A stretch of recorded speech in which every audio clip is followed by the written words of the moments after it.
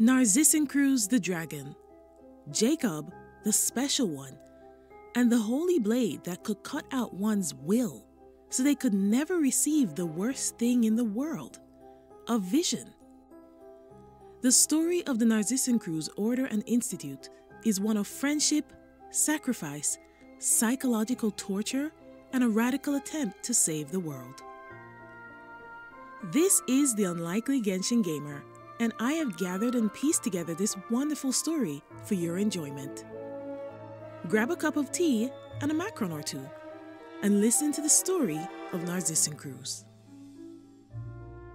There will be spoilers, of course, for the entire chain of quests pertaining to this group, but this is a rare instance wherein you may prefer to tackle these quests after this video. The artifacts, weapons, diary entries, and confusing dialogue make far more sense afterwards. Now that that's out of the way, let's begin. Our story begins far back in the past, some years before the fateful event known as the Cataclysm, in which so many souls were lost. In Fontaine's history at that time, an incident was unfolding in the poverty-stricken underbelly of the court of Fontaine, the Fleuve Cendre, where the children's faces were stained with ash and oil, and their parents worked themselves ragged to provide for them. The thieves could thrive in the numerous shadows, and reformed convicts preferred the struggles and uncertainty to the posh unfairness of the overworld. But this haven of crime and struggle was also the product of the overworld's drive for perfection of their gem of a city. And eventually, that drive reached the doorsteps of the Fleuve Cendre anyway, the very cesspool of rejection they had created. The incident was known as the Purge of Fleuve Cendre, an attempt to disperse, or perhaps eradicate, the last of the dross of the court of Fontaine. And it served as a catalyst for many other tragedies that occurred afterwards. The good man of the people, Eduardo Baker, who had protected many a merchantman or family from the ruthless gangs and the crocodiles, swung his infamous ferryman in protection of the people again during that purge, but was powerless to prevent the massacre that occurred and was arrested for his troubles. He was sentenced to exile in the desert. But the Maison Gardiennage underestimated the power of the support of the common folk.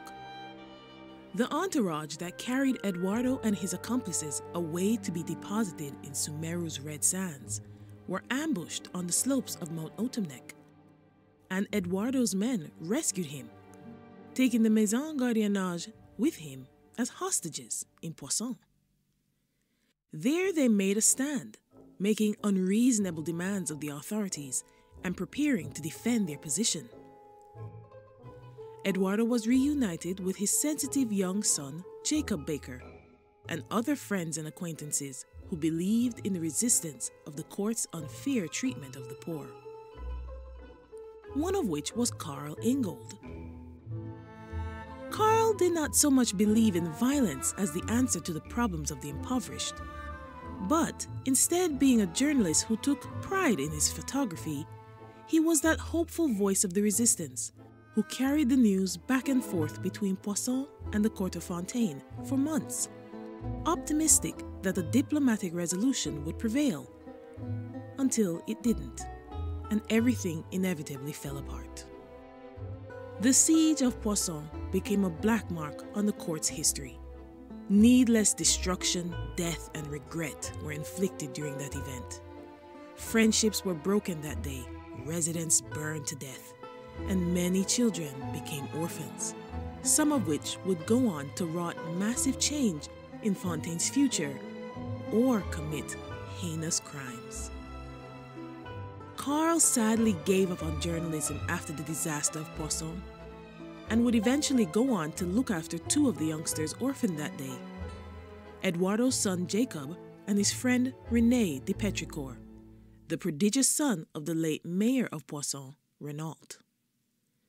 But before taking on the Ingold name, Renee and Jacob would meet two other diamonds in the rough, Alain and Marianne, during their eventful stay at the Narzissenkreuz Institute. The Narzissenkreuz Institute was an establishment designed to nurture and educate Fontaine's orphans, many of which came to be during the siege. But the Institute had already produced prominent names before that influx of orphans, including Carl Ingold and Dwight Lasker, the latter of which would go on to become the director of the controversial Institute of Natural Philosophy. But another such person was Madame Basil Elton, the admiral of Fontaine's prestigious navy, the White Armada, and her own ship, the Sponsian, was the pride of the navy.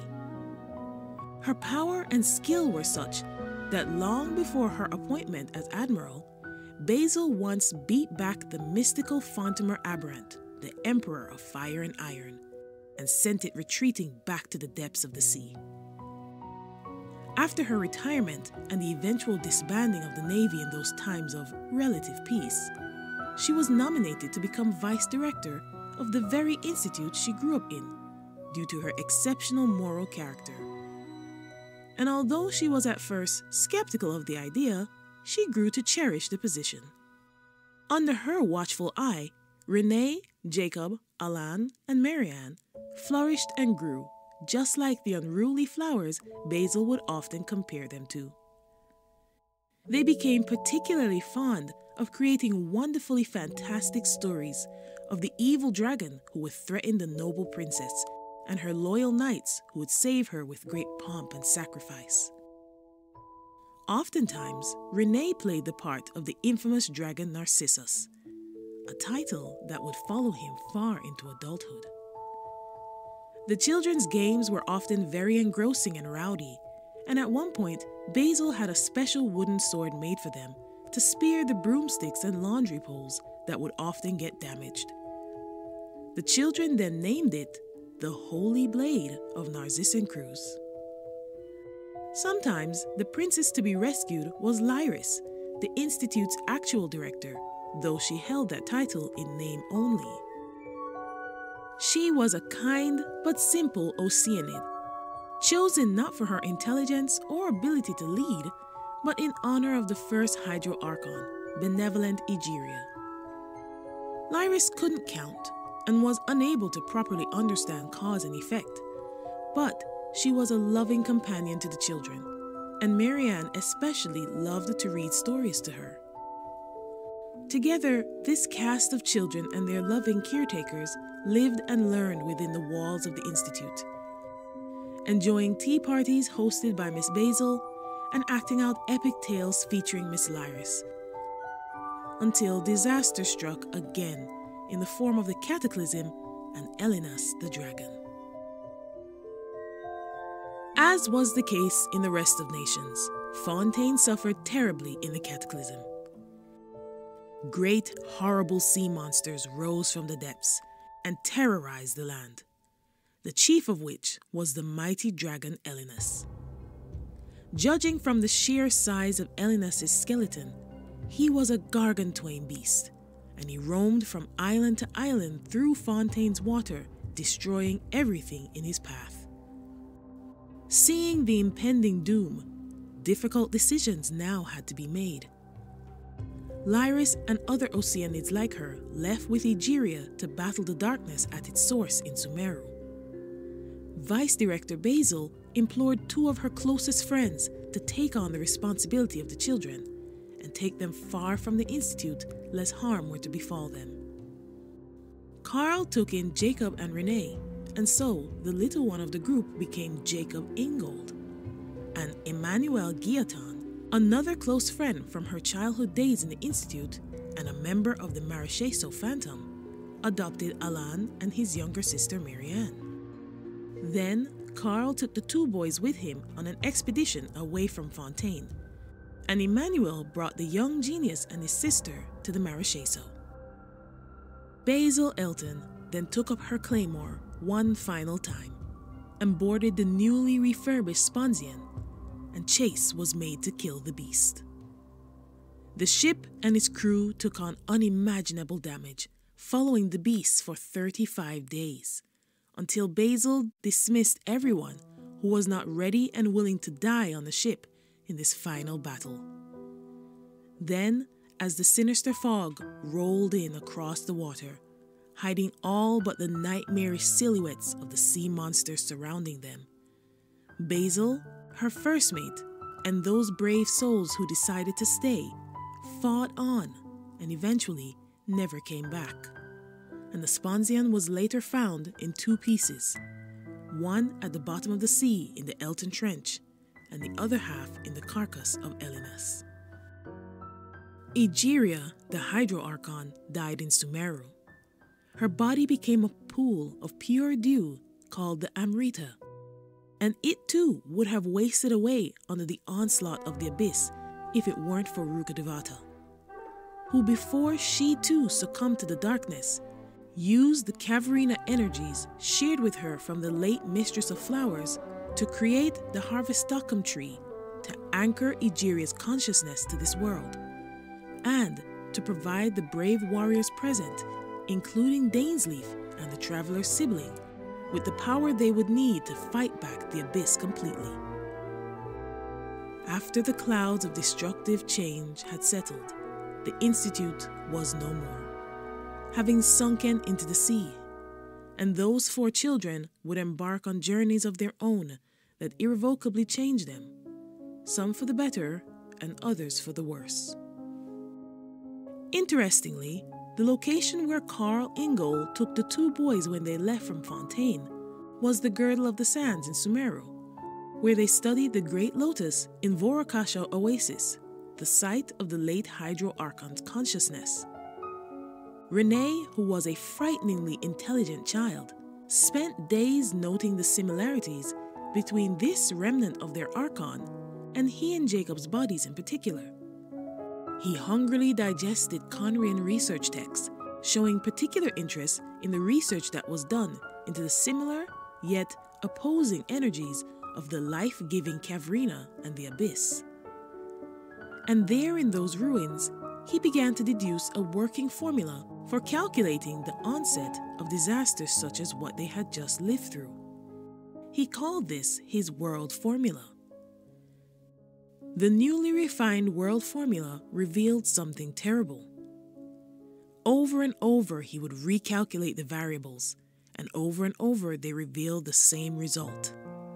Even young Jacob, when working alongside him, arrived at the same conclusion. A disaster even greater than the Cataclysm was destined to befall the world again, not so far in the future as one would hope.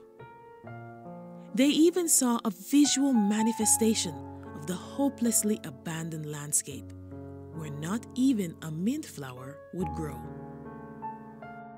Renee was deeply troubled by this vision of destruction, and was eager to share his findings with Alan when they returned to Fontaine, so that together they could all find a solution to the impending problem.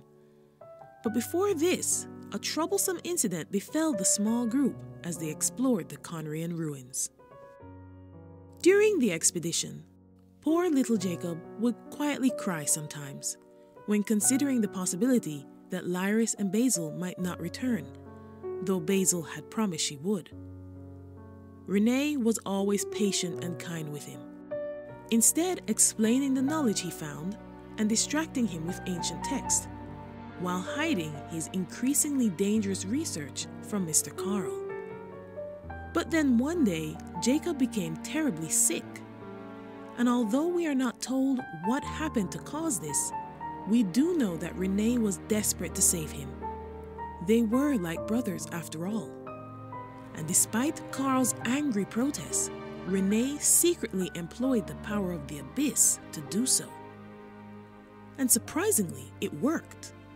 Not only did it work, but Jacob began to change, seemingly for the better. He became physically stronger and healthier. He no longer needed to eat for sustenance. He could fight back numerous riffhounds alone while impeded by tears of fright. And he and Renee started to entertain the idea that perhaps the apocalypse could be survived in this way, if not averted. I hope you're enjoying so far. If you're eager for part 2, don't worry. It will be up very shortly. In the meantime, don't forget to like and subscribe if you'd like to see more of this. I'd also like to take a moment to thank the Genshin Wiki, which served as an invaluable resource during the creation of the script for finding, recording, and correlating all the scattered pieces of information pertaining to this quest and many others.